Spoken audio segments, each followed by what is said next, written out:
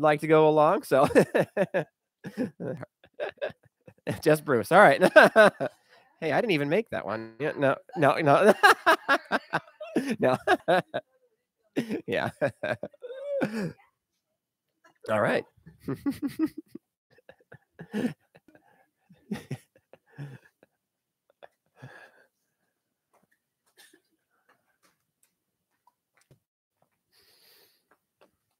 Awesome.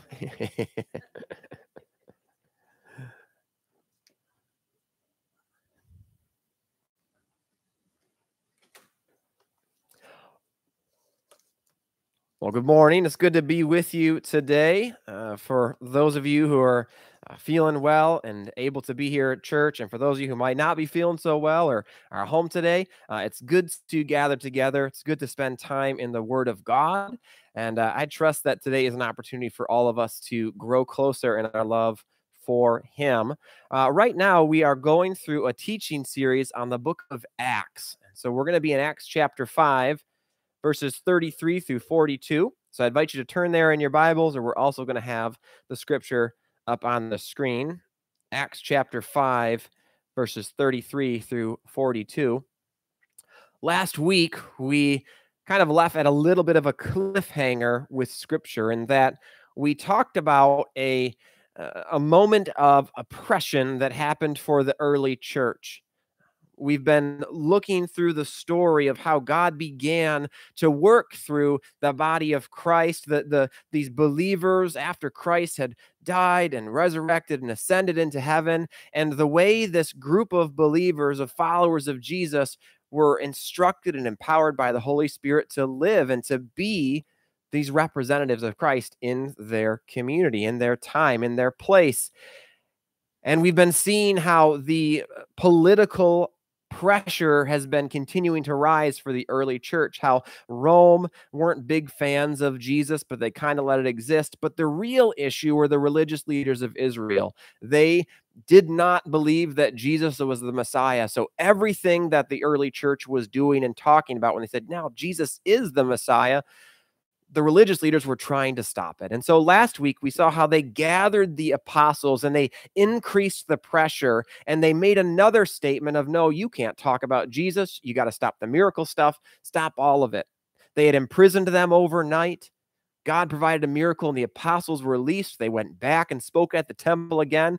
And then last week, at the end of that, the religious leaders, probably 71 individuals, pulled the apostles before them and just ratcheted up the pressure even more and said, you have got to stop talking about Jesus, and you've got to stop with this miracle stuff. We don't like it. And bad things are going to happen if you keep doing it. And that's where we kind of closed off last week. And so we're going to pick that story back up in verses 33 through 42 and kind of close off this powerful moment where we see that God is indeed an unstoppable God. Acts 5, 33 through 42 says, when they heard this, the religious leaders, they were furious and they wanted to put them to death. But a Pharisee named Gamaliel, a teacher of the law, who was honored by all the people, stood up in the Sanhedrin and ordered that the men be put outside for a little while. Then he addressed them, men of Israel, consider carefully what you intend to do to these men. Some time ago, Theudas appeared claiming to be somebody, and about 400 men rallied to him. He was killed, all his followers were dispersed, and it all came to nothing. After him, Judas the Galilean appeared in the days of the census and led a band of people in revolt. He too was killed, and all his followers were scattered. Therefore, in the present case, I advise you, leave these men alone. Let them go. For if their purpose or activity is of human origin, it will fail. But if it is from God, you will not be able to stop these men. You will only find yourselves fighting against God. His speech persuaded them. They called the apostles in and had them flogged. Then they ordered them not to speak in the name of Jesus, and they let them go. So the apostles left the Sanhedrin rejoicing, because they had been counted worthy of suffering disgrace for the name.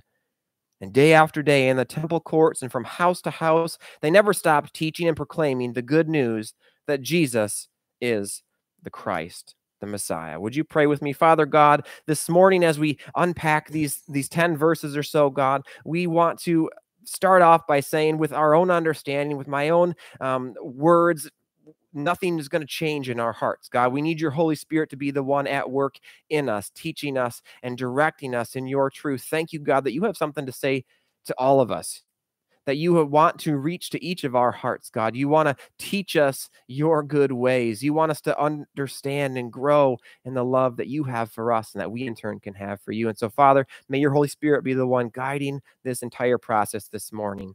And it's in your name we pray. Amen. So the story continues, right? And we have this powerful statement from this man, this leader, Gamaliel, this Pharisee, this religious leader. But what we see in this first little tidbit, this first act of this passage, is that the apostles and the early church keep running up against this barrier, this brick wall, the religious leaders. Right? There were just two different viewpoints that were going to keep clashing. And so, what we see here are the early church believers witnessing, sharing the gospel, talking about Jesus to those who have a heart of oppression. And by a heart of oppression, we'll see it. It says this, that first, when they heard Peter acknowledge that they were going to keep following God and that Jesus was Messiah, the religious leaders heard this and they were furious, and then they wanted to put these early believers to death. Now, if we remember at all through the life of Jesus, these are the same patterns and the same behaviors that the religious leaders had towards Jesus.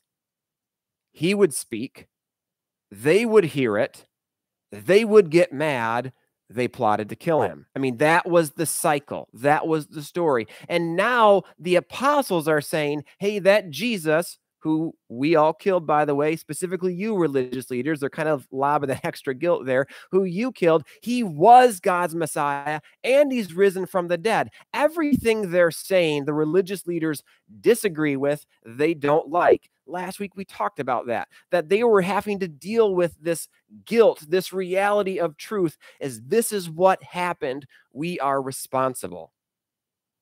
And we talked last week how those sorts of moments come up in our lives all the time, where we have these moments to face, oh, this one is my fault. I'm responsible with what happens next. And all of us love those moments. We look forward to them, right? No, when they show up, we say, how can I avoid responsibility? How can I put it off on someone else? How can I just brush this under the rug? How can I move on without dealing with the hard facts, the truth? See, what the religious leaders are doing is they are modeling the same heart that Pharaoh had. When the people of Israel were going to be called out from Egypt by God, it says that Pharaoh's heart was hardened towards them, that God continued to provide these proofs. Right? The 10 plagues were these ways God demonstrated, no, I am God. You are not, Pharaoh. Let my people go. And Pharaoh's heart kept being hardened to the truth. It reminds me a bit of like a rock slide. When a rock slide goes over a road. See, what was happening for this group of people, and it happens for you and I as well, is that we are headed a direction, something stops us, and then we have to reroute. For the religious leaders, they had to accept that they were completely wrong about Jesus and about God, and that this was going to require repentance. But what they did, which was what we do as well, is figured out a way to just try to pretend like it didn't exist or it wasn't true. The rock side really wasn't there. See, they were faced with the truth, but they were refusing to accept it. And unfortunately, when we get to these sorts of places, there are consequences that come from them.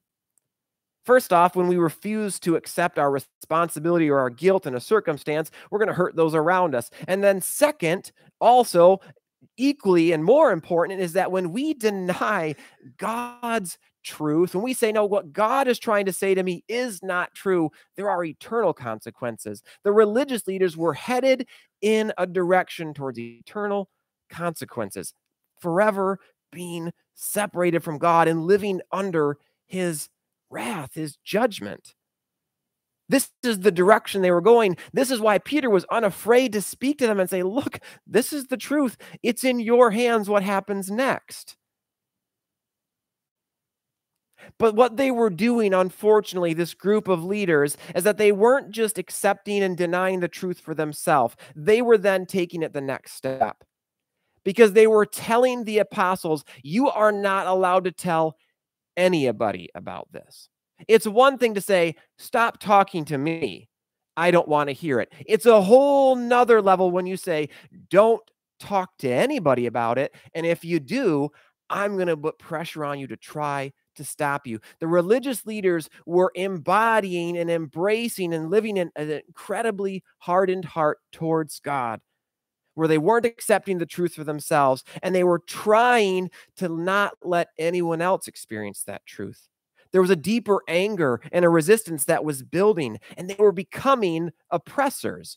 They were becoming like Pharaoh, the one who would oppress them. They were becoming like Rome to Israel. Rome was oppressing Israel, and Israel's leaders were oppressing their own people. And when oppressors oppress, there are even higher levels of consequences when it comes to God's perspective.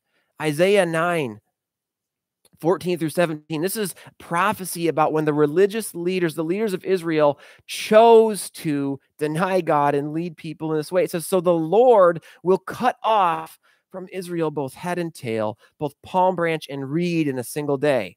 What does that mean? It means the elders and dignitaries are the head, and the prophets who teach lies are the tail. God is going to cut them off. It says, those who guide this people mislead them, and those who are guided are led astray. Therefore, the Lord will take no pleasure in the young men, nor will he pity the fatherless and widows.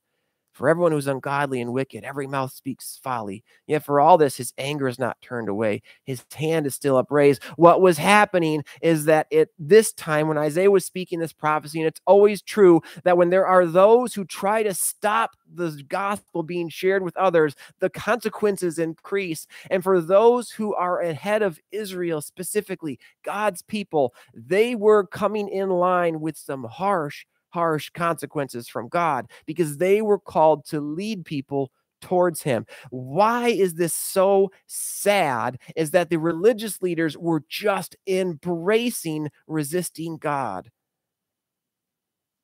And for you and I, there's a sad truth is that we, number one, wrestle with that as well. When guilt and shows up, when we have to admit the consequences of our sin. But there's also a sad truth because we know other people we might really care about and love, who just will not accept what God has to say, no matter what. And it's devastating. For this moment here, this is the religious leaders, and I'm sure Peter and the apostles were really burdened that the leaders of their nation were acting in this way. And for you and I, we experience the heartache, the sadness, when those we love have allowed their hearts to be so hardened to the truth. Jesus warned his apostles before his death, burial, and resurrection that this sort of thing was going to happen, that there were going to be times where there's people in our lives who just don't want to hear the truth. Matthew 10:14, he tells his disciples when they're going to go out on their first mission journey, he says, if anyone will not welcome you or listen to your words, leave that home or town and shake the dust off your feet. That's hard, right? That's setting a boundary. That saying, I can only go this far. The rest is up to you and how you respond to God. And that's a really, really tricky thing to do when it comes to a loved one, when it comes to a family member, when it comes to a neighbor or a good friend. And we see maybe some just damaging things happening in their lives. And we say, man, I've been praying for you. I've been trying to point you towards freedom and forgiveness and grace. And I've given you every opportunity. I've let you know about what God has in store for you. And then there are sometimes those moments where we say, and I just can't say anymore. And that is a really, really difficult place to be. But there's some good that we can trust in and know in those moments. Is that in order for God to say, for Jesus to say something like this to his apostles, he's saying, it's okay. There's a place where you can step back. It lets us know that we also can be people when God leads to let go of a situation, to let go of that roadblock, that hardened heart, to not own the responsibility of changing it. Why? Because God himself is the one who removes those barriers. God himself is the one who actually changes our hearts. It is not you and I. We can point the direction, but it's he who does the change. And know this about God is that God desires a repentant heart more than you and I do. Ezekiel 36:26 says, I will give you a new heart and put a new spirit in you. I will remove from you your heart of stone and give you a heart of flesh. The good news about the work of God in the world is he sees the hardness in our hearts. He sees the roadblocks. He sees our resistance to change, and he still loves us, and he still desires to bring about newness in you and I. And if you have a loved one who has said, no, I want nothing to do with that, trust and know, find hope and peace in the fact that God cares more about them, cares about them more than you or I do. That he loves them more, that he understands the circumstances better, and he himself is working to bring about that change in them. And so you and I know we can let go if God's calling us to let go and step back. We also can know this, that no person is beyond God's grace. When Jesus says it's okay to let go, and God says any point in someone's life and any point in someone's journey, God can grab a hold of their heart. All right, we had a congregation for a couple of years whose name was Ken, who at 90 years old came to faith.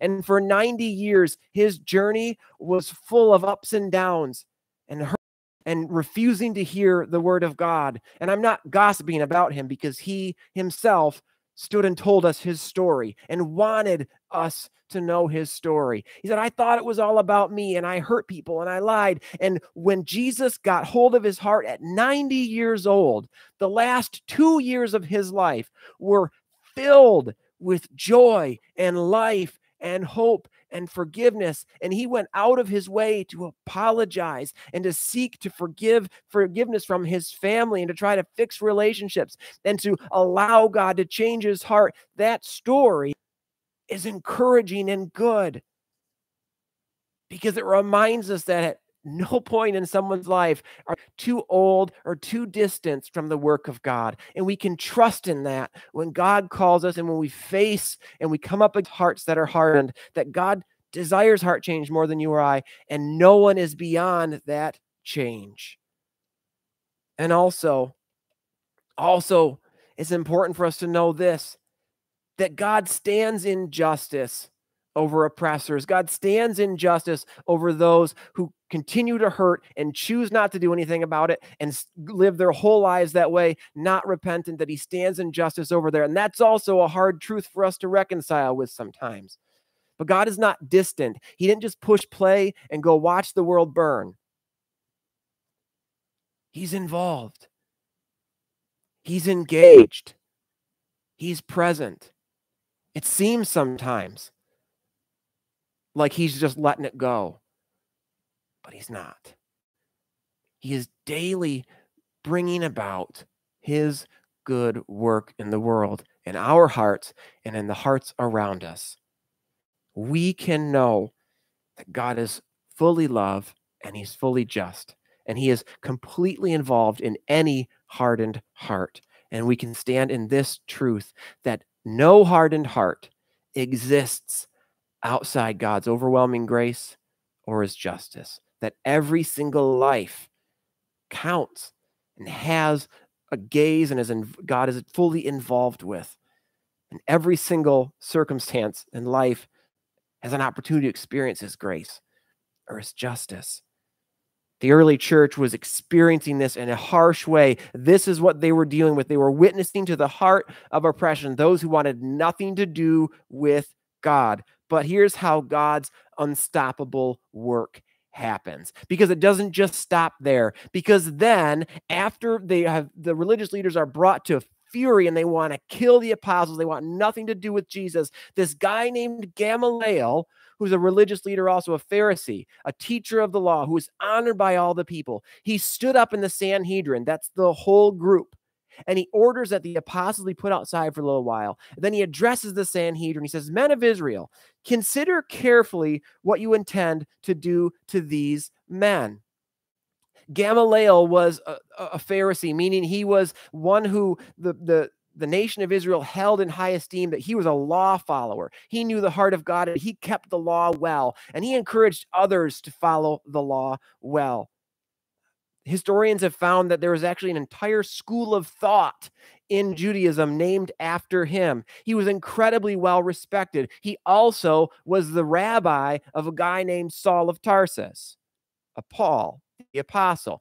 Gamaliel was his teacher. And what he does with this moment is he stands up in the Sanhedrin and he reminds everyone this, that the efforts of men come and go.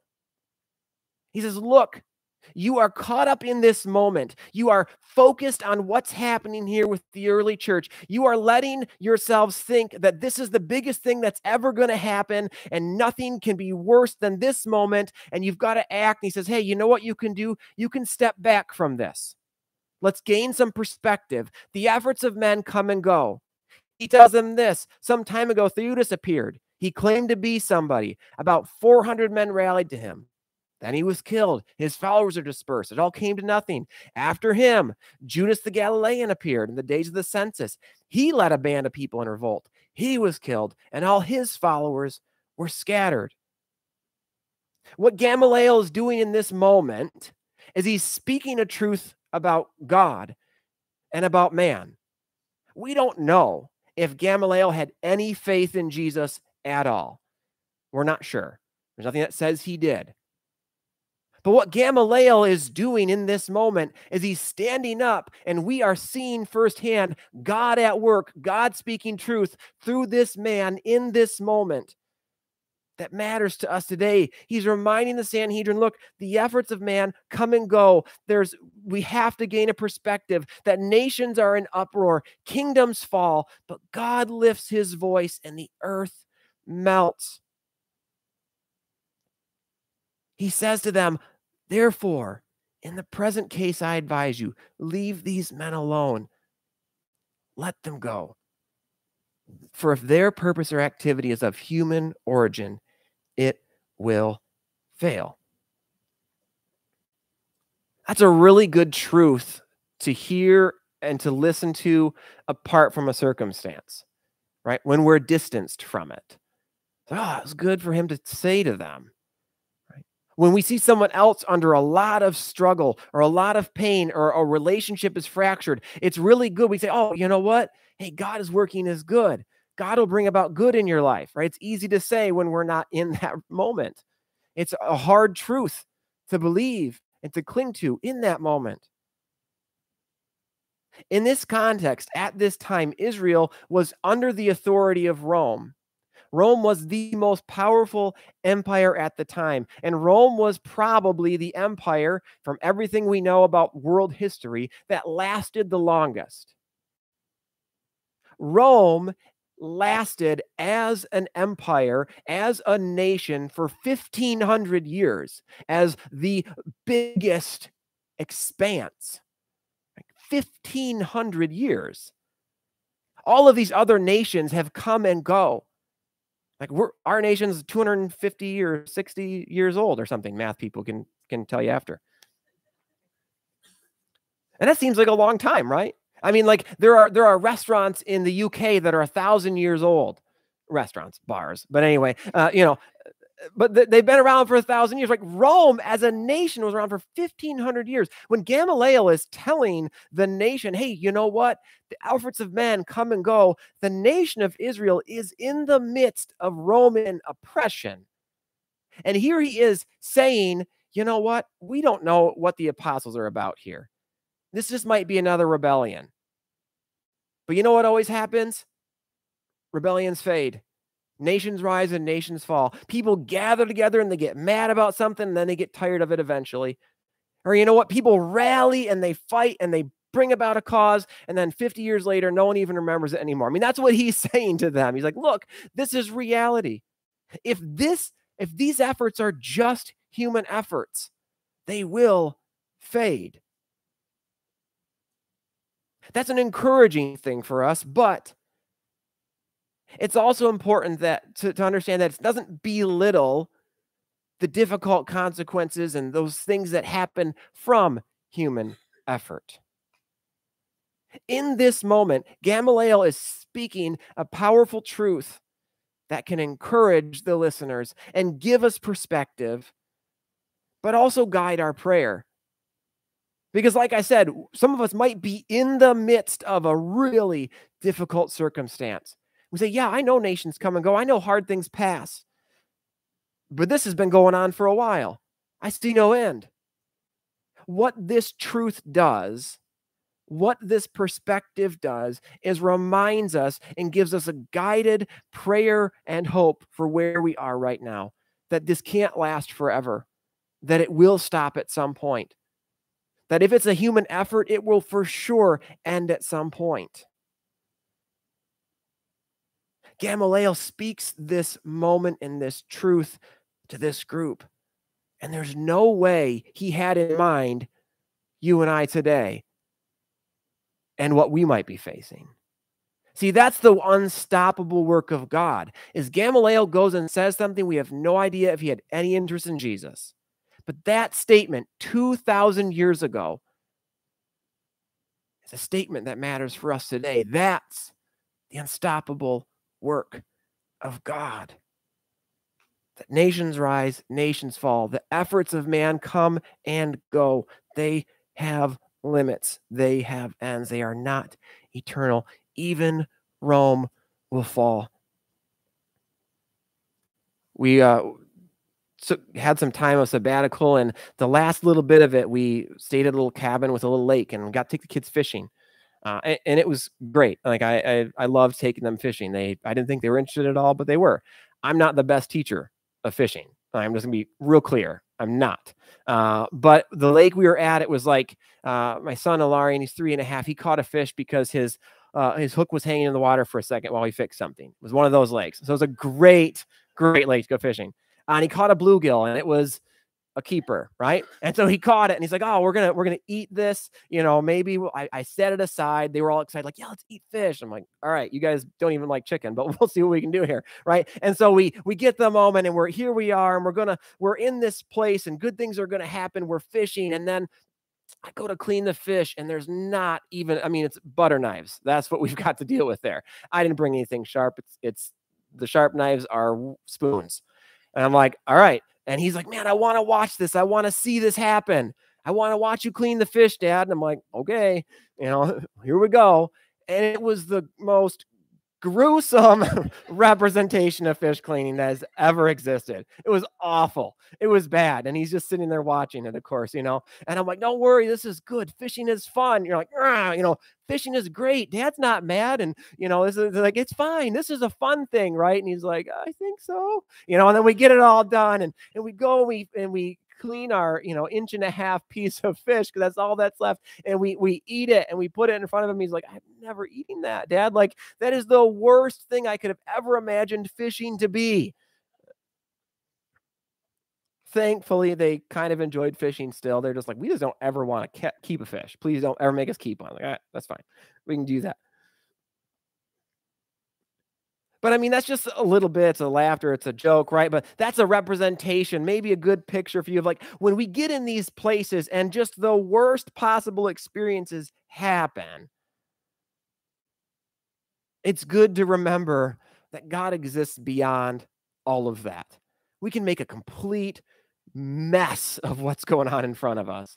And we can sit here and be like, I don't think you're even gonna want to go outside again. Like, you probably don't trust dad anymore, right? Like, this is all bad. This is the second time that I told him nature is good, and then something bad happened. So that's another story. But anyway, but the important truth as we pull back is this, is that the efforts of men come and go. We can find hope and truth in that. It's not to belittle the consequences, but it is to remember that God exists above and beyond all of that. Gamaliel continues that statement. He says, men come and go, but if this work of the apostles is from God, you will not be able to stop these men. You will only find yourselves fighting against God. I feel like every single one of us needs that verse just here, right here, tattooed. Go for it. Get it. Put it right on your forehead. Put it on your mirror. It says, if this effort is from God, you will not be able to stop it. You will only find yourself fighting against God. Man, how much pain would we save ourselves? How much pain would we save others if that was our perspective when we're in our circumstances? That if this is of God, if what God is doing, if the stirrings I have, if this truth I'm hearing, if these convictions I'm feeling, if this is of Him, I have got to submit humbly to this. The story of King Nebuchadnezzar in the book of Daniel is one of my favorites because we get to see a man who is at the peak of his pride and his influence, and he's given a warning about it. He says, if you don't stop thinking you're God, there's going to be consequences. Well, he doesn't stop thinking he's God, and there are consequences, and the consequences that come are this. It says, immediately what had been said about Nebuchadnezzar was filled. He was driven away from people, and he ate grass like the ox. His body was drenched with the dew of heaven until his hair grew like the feathers of an eagle, and his nails like the claws of a bird. Just think for a second. Whoever the influential world leader is in your mind, what they look like now having hair of an eagle and nails like the claws of a bird. And someone's like, oh man, God, please make that happen, right? But at the end of that time, I, Nebuchadnezzar, this is him telling his story. I raised my eyes toward heaven and my sanity was restored. Then I praised the Most High, and I honored and glorified him who lives forever. His dominion is an eternal dominion. His kingdom endures from generation to generation. All the peoples of the earth are regarded as nothing. He does as he pleases with the powers of heaven. And the peoples of the earth, no one can hold back his hand or say to him, what have you done? What happens for Nebuchadnezzar is he is at the peak of pride. He does not listen. He experiences just the worst consequences that he was promised. But then there's redemption. Then humility comes. And what he is able to do is to experience the freedom and the grace and the forgiveness of God in his life. And he's able to tell his story to the world. I mean, that's a story to just go make public so anyone can know it. This is a man who fought against the work of God. He said, no, God's got nothing on me. I can handle this. Of course, he experiences what it's like to fight against the work of God, the pull of God, the will of God in our lives. And then the beautiful thing is he accepts this humility. Here's what I think is really awesome about this statement of Gamaliel as we close this, is that Gamaliel, when he talks to the Sanhedrin, he sends all of the apostles out, which means this: none of the apostles heard him say that, right? They were all gone. The followers of Jesus were not in that meeting. You know what that means? Someone heard that. It might have been Gamaliel. It might have been one of the other Sanhedrin. Someone heard that statement. Someone clicked. Someone got it. Jesus got a hold of someone's heart in that meeting. And then they went and told the apostles the story. How else would that moment have gotten to the apostles to be written down in Scripture? God's unstoppable work happened even when the apostles were out of the room. He used Gamaliel to speak truth, and then somebody or many people, we don't know, hearts were changed for the gospel of Jesus. God's unstoppable work is good news in this, that the deepest root and the most powerful acts of evil do not escape or overpower the work of God. None of them do in our lives, in the lives around us, in the world we live in. Lastly, how do the apostles respond? They respond with joyful obedience. It says Gamaliel's speech persuaded them, the Sanhedrin. So they call in the apostles, and then they had them flogged, which means they were whipped 39 times, all of them. And then they ordered them not to speak in the name of Jesus, and they let them go. So the apostles did what all of us would do. They left rejoicing because they'd been counted worthy of suffering disgrace for the name, not because they were set free, but because they experienced the inheritance of Jesus. Did you know that? That's part of the inheritance of Jesus. Romans 8:17 says this, if we are children, then we are heirs, heirs of God, and co-heirs with Christ, if indeed we share in his sufferings, in order that we may also share in his glory. Anything was fun getting whipped? Of course not. That was awful. That's traumatic. That's violent. It's terrible. But what they do in pulling out from that and leaving it is saying, whoa, we are being persecuted and oppressed in the same way that Jesus did. We are being treated like he was treated. You know what that means? That means we're doing the right thing. That means we're walking in his ways. He told us it was going to happen. Here it is. How affirming, right? They find joy in that. Like, we can keep going. We can keep doing it. We just got whipped. We're good. This is the right thing to do. I mean, this is the mindset, not because they thought it was fun, because they understood, their perspective was focused in on, this is God at work in me. And even if it hurts, even if it costs me a lot, even if I got to keep coming before the Sanhedrin, saying the same thing and getting whipped and going back to the temple, I'm going to keep doing it because I know this is what God has called me to. And in this, I find life and joy. It's a beautiful story to see for them. But I tell you what, right now, I don't like when things aren't even like oppressive because just life, right? I feel like the world's against me when the air conditioning doesn't work, right? When I'm out of coffee, it's like, why does God hate me, right? I mean, that's what we do, right? I mean, that's our lives. Like, we get hurt and we're like, well, no one else has got hurt like me before. This is the worst thing. God is targeting me, right? That's what the world we live in. We're really self-centered people. Thank God he loves us and is at work in us anyway. But the beauty of what the early church demonstrates for us and the encouragement, the challenge, the focus that we can have from it is this, is that they take what had happened, they take the story, they take the experiences, they feel affirmed by God, and then they go back to their daily lives. They go back to what they've been doing, and they allow God to be one to loosen the grip of evil. I don't know if you were a Looney Tunes fan or a Tom and Jerry fan, but what always happens in those cartoons and those stories is, or happens frequently enough, is someone is holding on to something, right? A ledge, and just one finger at a time gets pulled off, right?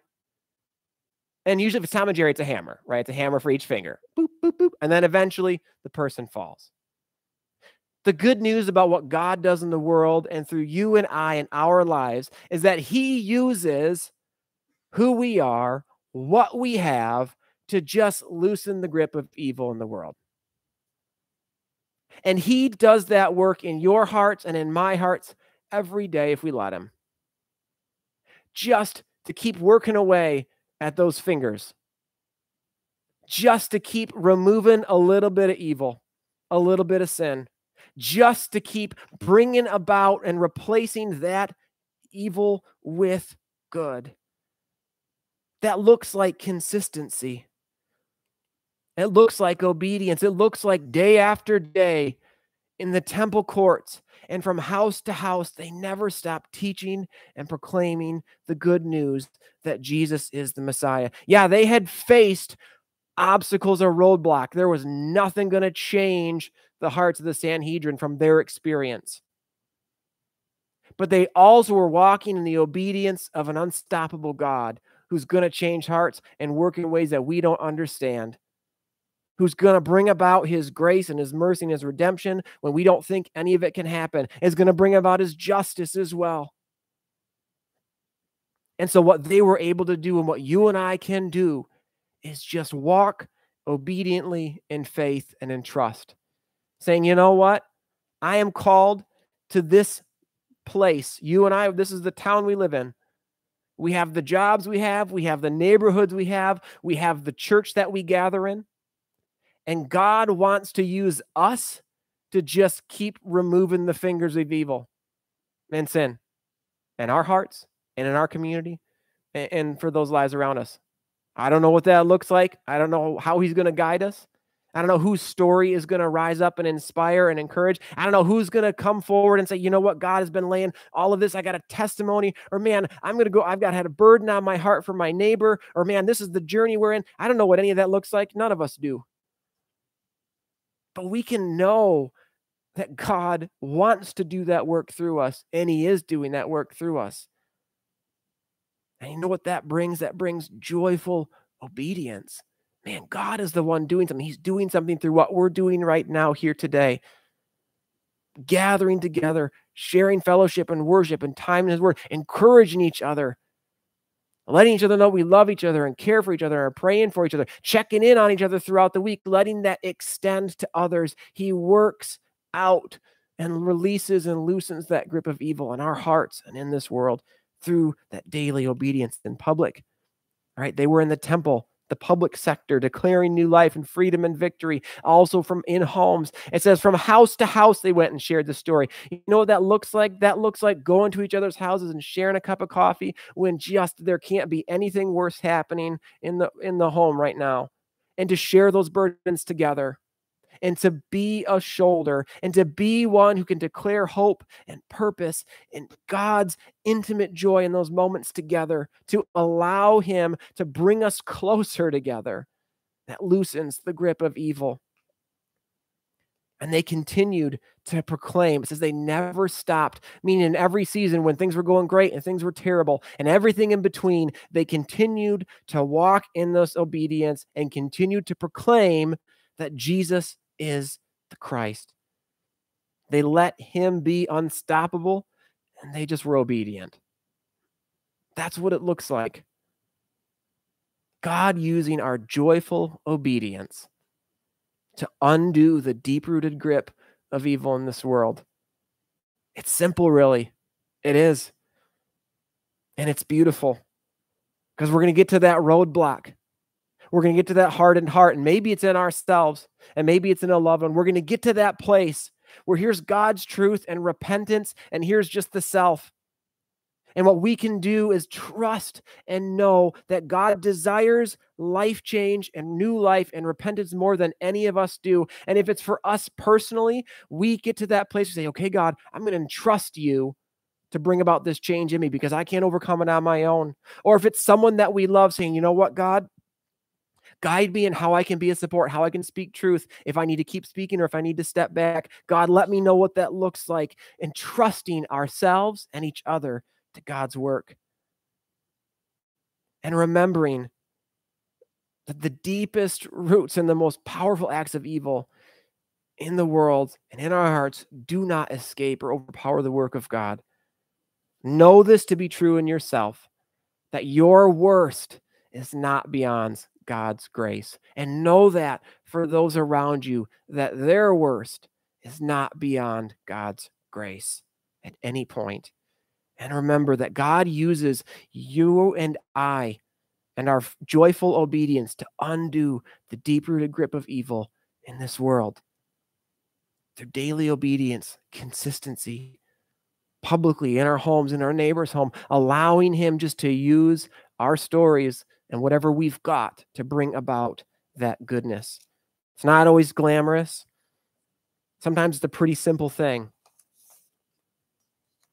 We're just called to obedience. He's the one who's unstoppable. Let's pray. God, thank you for that truth. Thank you for the fact that you are at work, God, bringing about new life in our hearts and in this town and in this world, God, whether we can see it or not. God, I pray right now that if there are those of us who have a roadblock to your grace in our hearts right now, if we've got some sin we've got to repent from, if we've got some behaviors we need to apologize for, God, or if we've just got an attitude of bitterness towards you or towards someone else, God, may you be the one that we turn to. God, may we be humble enough to lay it at your feet and say, you know what?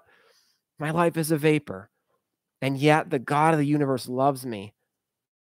May we submit to that. And God, if there are those who we love who are in that place now, God, give us the wisdom and the strength to come alongside them, to speak truth, and to entrust them to you, God, knowing that you're the one who cares more, the most.